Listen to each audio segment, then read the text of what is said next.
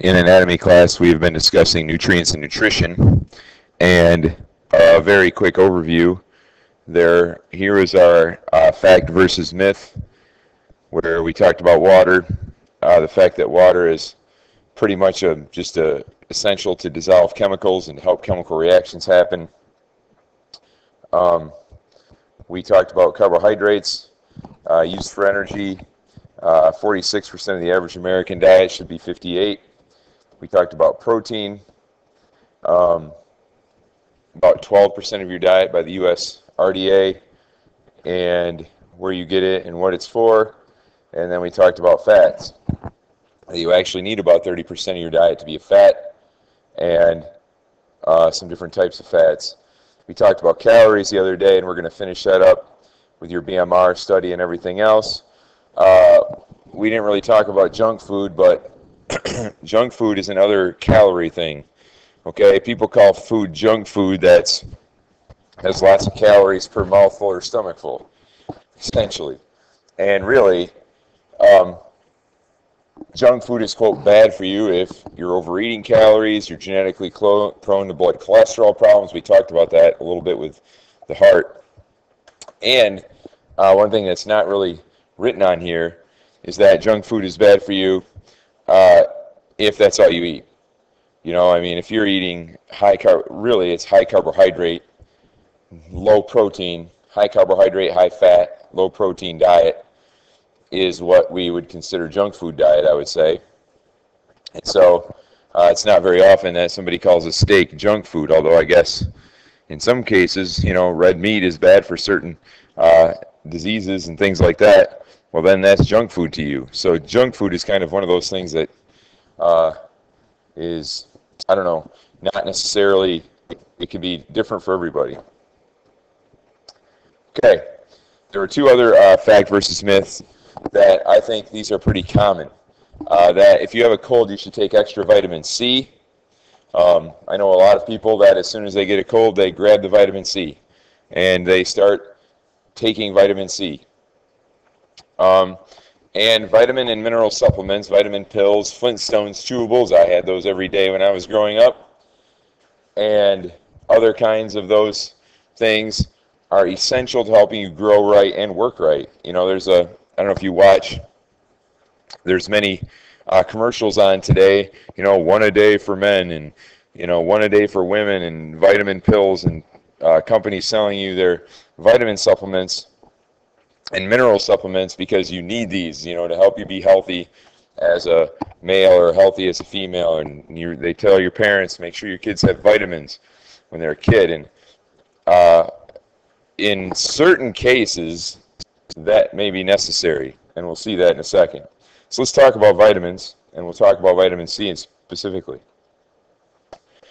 What vitamins do in your body is they serve as coenzymes in chemical reactions. Now this deserves a little bit of explanation. We talked about enzymes before, and an enzyme is a chemical that makes or breaks something down, either helps build in the body or helps break down in the body. So, for example, enzymes have very specific shapes, and they do very specific things, like this enzyme would break down because it fits, would maybe break this molecule apart by grabbing onto it and breaking it apart. A coenzyme is a chemical that is needed somewhere else. Maybe it sticks onto the enzyme in a different place to give it the right shape to work. I equate this to if a scissors is like an enzyme, the coenzyme would be your fingers. The scissors is not going to work right until you stick your fingers in the holes to make it work. So they serve as what are called coenzymes in specific chemical reactions in your body. And the only way to get many vitamins, not all, but many of them, is through your diet. And so we've mostly defined vitamins, but what happens if you don't have them? So for example, if you have a lack of vitamin C, you get a disease called scurvy.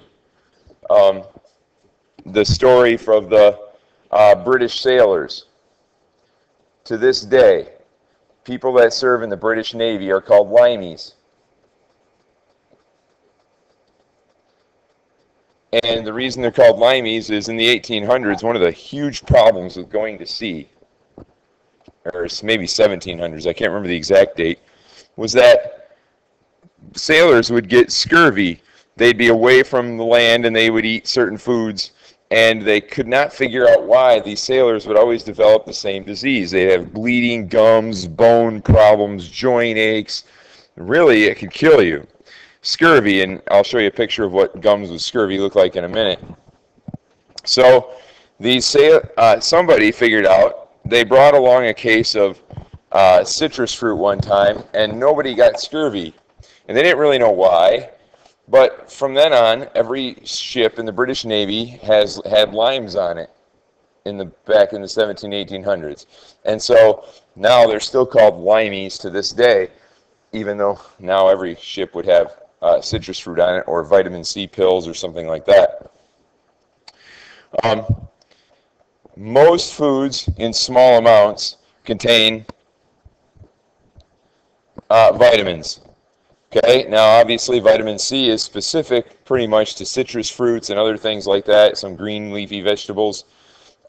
Many foods have small amounts of vitamins. You only need a small amount of a vitamin, very small amount. For example, one thing we've learned is that pregnant females, or actually we're going to talk about this a little bit later, if you think about getting pregnant, they recommend you start taking folic acid. Folic acid is vitamin B6. And we've realized that females that reduces what are called neural tube defects by 50%. A neural tube defect is things like spina bifida. And we'll come back to this idea, but I wanted to show you this now, that in some cases taking pills is beneficial. There are two kinds of vitamins. Water-soluble vitamins are ones that dissolve in water. So what that means to you is that's all the vitamin C and the vitamin Bs. They dissolve in water. So what that means to you is if you're taking extra vitamin C, that since it dissolves in water, it will end up in your blood, dissolving into your blood, and then your body will use what it needs, and any extra gets filtered by the kidneys. And as we'll see pretty soon, everything that gets filtered by the kidneys ends up in your urine.